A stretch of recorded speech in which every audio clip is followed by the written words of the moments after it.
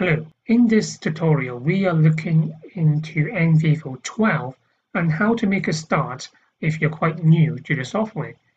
So once you have got the software loaded onto your screen, then what you should see is this window, which is the interface of NVivo.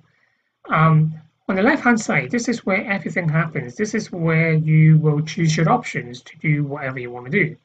Now, the very first icon is the quick access, which is a new feature whereby you can drag and drop and select what are your most popular features that you would like to use regularly. But if we close that, then these are the standard options.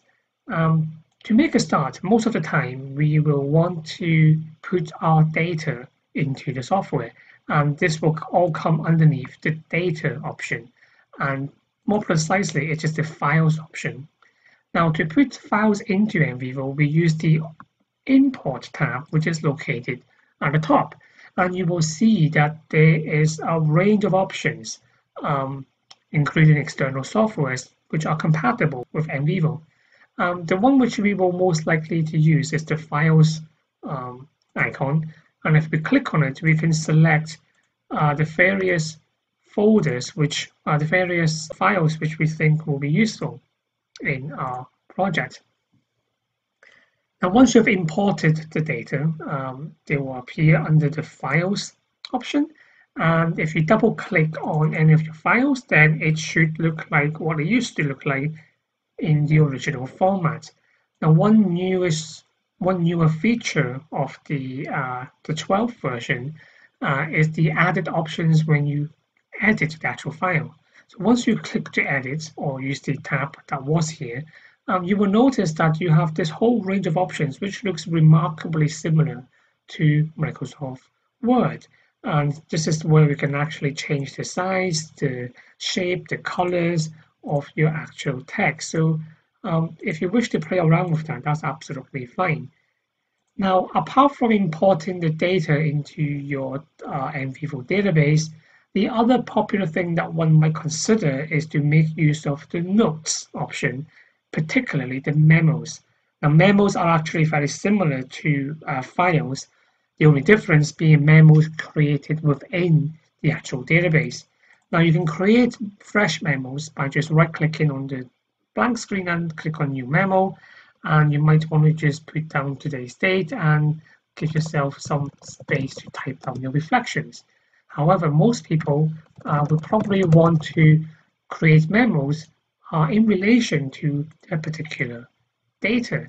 And to do that, you just have to right-click on the actual transcript or the data, go to the middle bottom memo link and click Link to New Memo. Now, this is a space where you can create a new memo and also linking it to the actual source, the file, at the same time. And what should happen is that the Anna's memo would have been created, and that is already linked to the file for Anna. A memo is a space where you want to include additional information about your data which might not be captured on your original data. Maybe it wasn't recorded, or maybe you just want to add some additional insights which you know about Anna. For example, Anna might be quite nervous at the beginning of the interview. And then obviously after some chat, then she got quite comfortable and she shared some really interesting data. Now, memo is also useful if you would like to say additional stuff. Now, sometimes in research, when you switch on and off your recording device, people might be more open when you actually switch it off. And those are the type of field notes which you might want to capture, but they're not really on your recording device, so it might not appear on your transcript. So you could add in, so you might want to add in stuff which was said afterwards, which could contribute to your overall impressions about Anna. So when you close Anna's memo, what you should see is a little icon that appears next to Anna's file. If you put your mouse cursor on it, you will see what it means. But basically, if you right-click and click on Memo Link again, now the options are Open Linked Memo or Delete the actual link. If you choose the first option and open a linked memo, you will basically open up the actual memo we just created. And this is quite useful if you have a lot of different files, maybe in excess of 50 or 100, and rather than going to the memo folder, which is where it's located, and it's memo, you can easily just pick out the notes you've got for that particular individual by using the right click and memo link. Now, in addition to a memo, one might also consider annotations, which are basically comment boxes that you can make while you're reading your actual transcripts.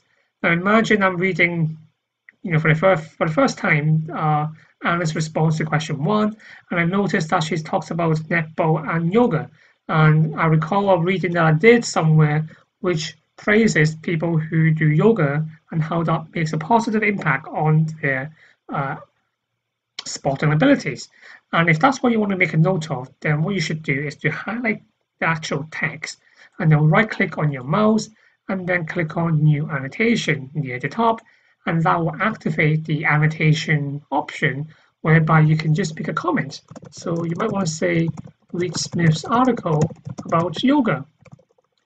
And you can do that infinite amount of times while you're skimming through your transcript. And sometimes it might not be a natural article. You might think, I just did an interview yesterday on Bernie. You might just recall to yourself that Bernie also said something similar. So it could be about anything. And the interesting thing about annotation, if we just make it slightly bigger, is that when you click on the item 1 and 2, it will take you straight to the location of where the highlighted text was. And the other thing, however, is that when you make a lot of annotations, what you can see on the text becomes a bit smaller. So under the Documents tab, which is basically the options available for Anna, you will see that there's an Annotations checkbox here, whereby if you uncheck it, then you can see more stuff. So that's some opening options which you can use with NVivo.